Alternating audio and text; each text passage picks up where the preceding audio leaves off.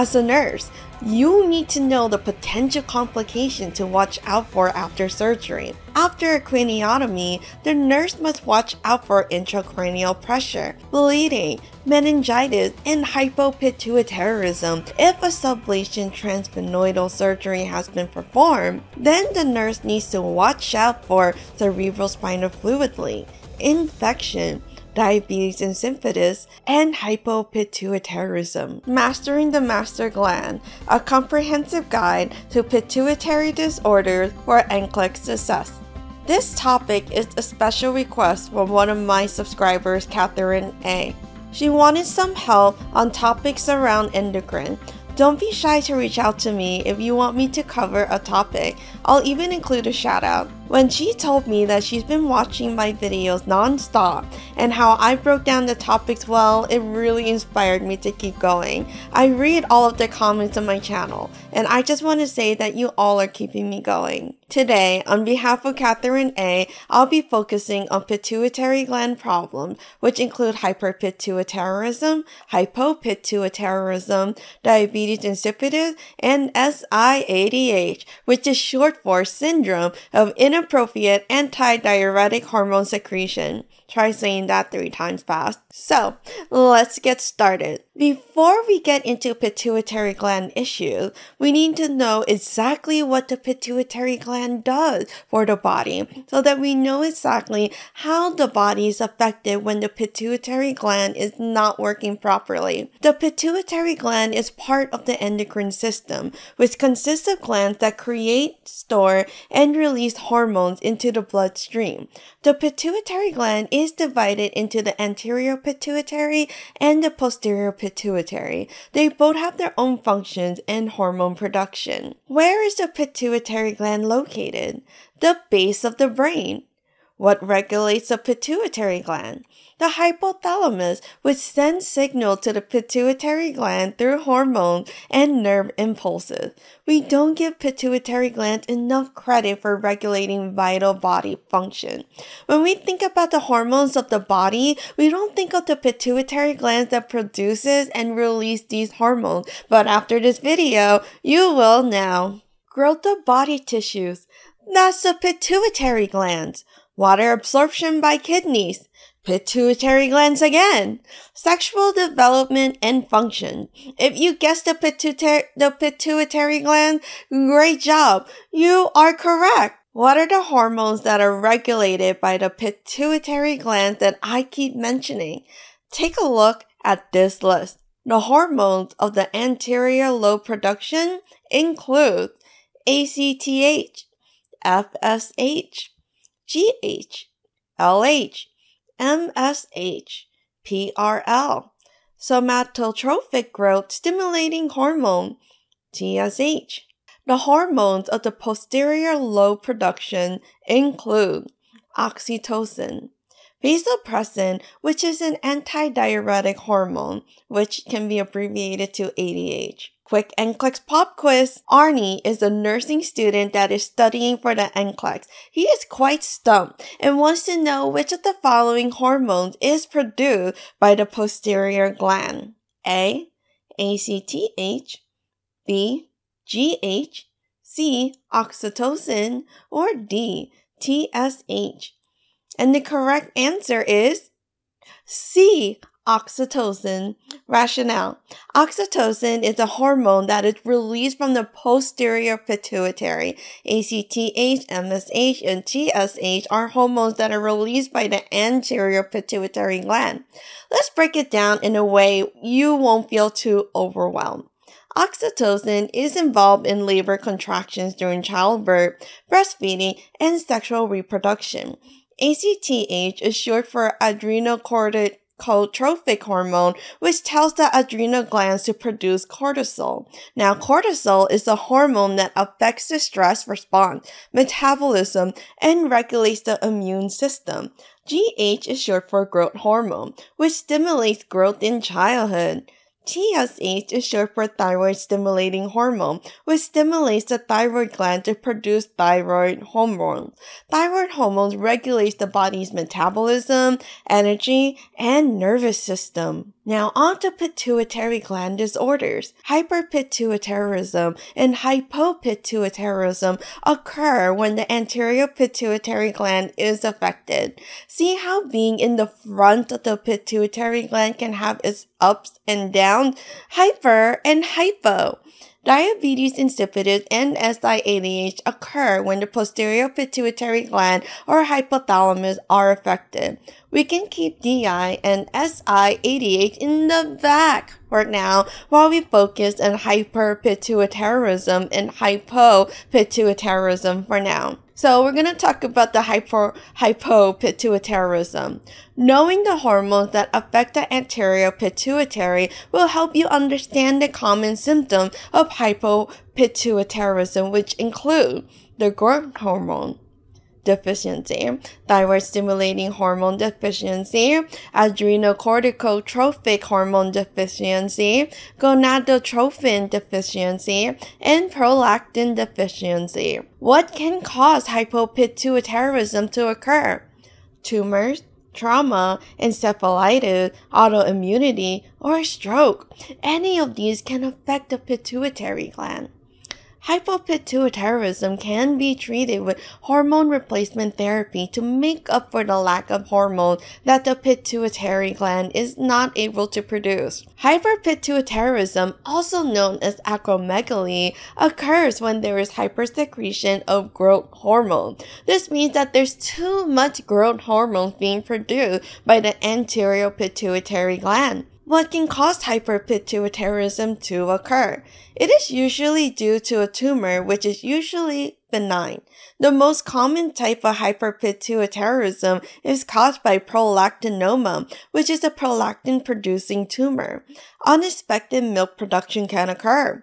Menstrual function and fertility can be affected in women. Erectile dysfunction or lack of libido are symptoms that are seen in men. Growth hormone needs to be suppressed or blocked. The client may need radiation of the pituitary gland or stereotactic radiosurgery. Keep hypophysectomy in the back of your mind because this may be needed, which is the removal of the pituitary tumor. Now, if the entire pituitary is removed, then the client will not have a pituitary gland to secrete hormone, so ADH, cortisol, and thyroid hormone will need to be replaced for a lifetime. The hypophysectomy would be done via craniotomy or sublation transsphenoidal approach. As a nurse, you need to know the potential complications to watch out for after surgery. After a craniotomy, the nurse must watch out for intracranial pressure, bleeding, meningitis, and hypopituitarism.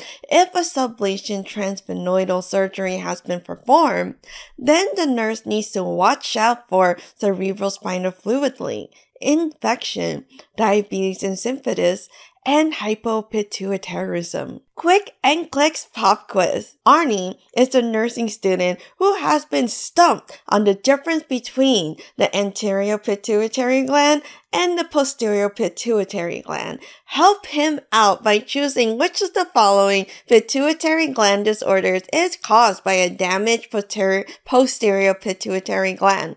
A. Diabetes insipidus. B. Hyperpituitarism, C. Hypopituitarism, or D. Hyperparathyroidism. And the correct answer is A. Diabetes insipidus. If you guessed this correct, great job! Rationale. Diabetes insipidus is caused by damage to the posterior pituitary gland or hypothalamus when there is too little ADH being secreted. Hyperpituitarism and hypopituitarism are caused by damage to the anterior pituitary gland. Okay, we just went over the anterior pituitary gland disorders. What do you think so far? I hope you're getting a hang of it because we're more than halfway there. Alright, we're about to jump into the posterior pituitary gland disorders. It's time to amp up our game and skyrocket your confidence. We're going to conquer these together, turning challenges into victories. So don't forget to head over to qdnurses.com/start and sign up for my email list to grab your 160 free digital flashcards. And since you've gotten this far, hit that red subscribe button below to stay updated with all our latest insights and tips. When you subscribe, hit the like button and share my video. You're supporting me, and I want you to know how much it means to me. Alright, get ready to learn about the posterior pituitary gland disorders. Antidiuretic insipidus, abbreviated to DI. Diabetes insipidus and diabetes mellitus can get mixed up easily. Know that diabetes insipidus occurs when there is too little ADH being produced by the posterior pituitary gland. The kidney tubules are not able to reabsorb water. You must keep this in mind when it comes to diabetes insipidus because you will be able to answer NCLEX questions properly with this key fact. This can be caused by stroke, trauma, or surgery. There is central diabetes insipidus, where there is a decrease of ADH being produced. Then, there is nephrogenic diabetes insipidus, when ADH production is actually fine, but the kidneys are not responding to the production of ADH.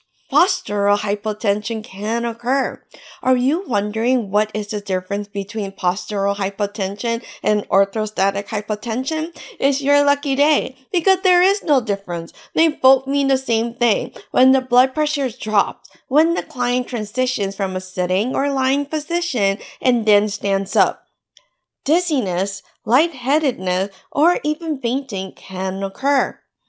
Blood pressure can stabilize quickly after the blood pressure stabilizes. If postural hypotension can occur, the nurse must expect to provide a safe environment and observe for potential complications. Kidneys regulate blood pressure, so this will help you put 2 and 2 together. Electrolytes must be monitored because dehydration can occur with diabetes insipidus. The client may report excessive thirst. Because the kidneys cannot conserve water properly, excessive urine production and excess thirst can occur. IV hypotonic saline may be administered to account for the excess urine production. Low urinary specific gravity, fatigue, polydipsia, excess urine production are all seen in someone that is diagnosed with diabetes insipidus. Vasopressin can be administered to treat diabetes insipidus. DI is a lot shorter than SIADH. You can differentiate that DI has too little ADH because it has less letters than SIADH. SIADH has too much ADH being secreted. It has more letters than DI. Quick NCLEX pop quiz! Arnie is a nursing student who is learning about pituitary gland disorders. Which of the following disorders is caused by hyposecretion of ADH that is caused by the posterior pituitary gland? A. Hyperparathyroidism. B. Hyperpituitarism. C. SIADH. Or D. Diabetes insipidus.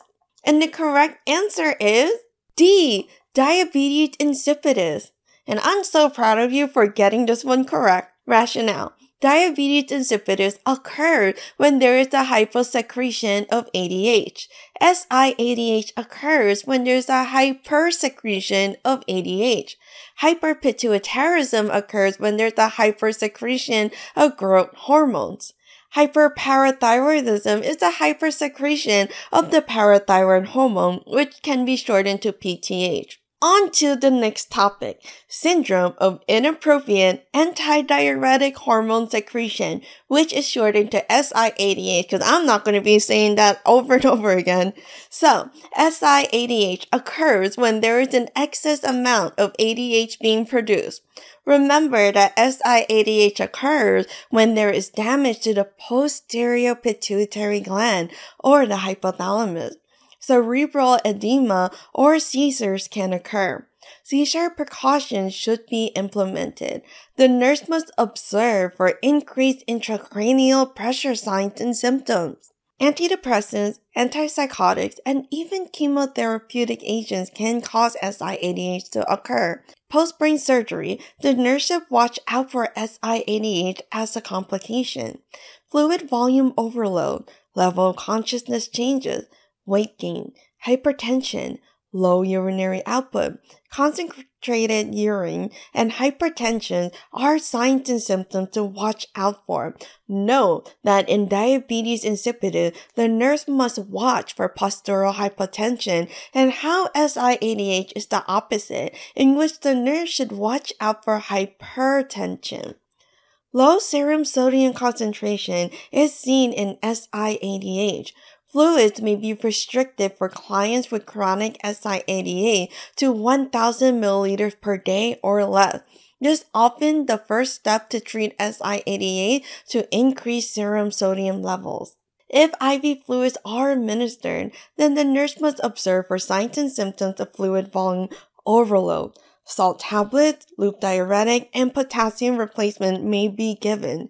This is given to cautiously correct sodium levels and promote water excretion. SIADH can be caused by medication, cancer, or infection. Once the underlying cause is addressed, then SIADH may be corrected. If SIADH is caused by drugs, then the drug should be discontinued. Once cancer or the infection is treated, then SIADH may be corrected. Vasopressin antagonists may be prescribed to decrease overproduction of SIADH. Remember that vasopressin is administered for diabetes insipidus, in which it is given for hyposecretion of ADH production. So, vasopressin antagonists can be given for hypersecretion of ADH production.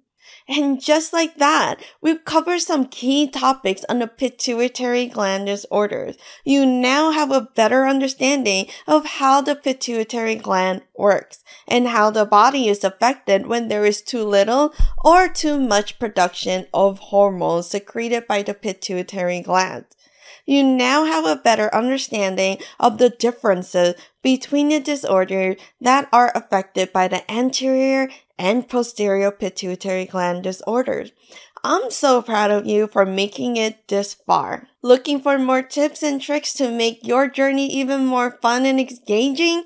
Check out my next video where we dive into more essential nursing school hacks. Don't forget to hit that red subscribe button.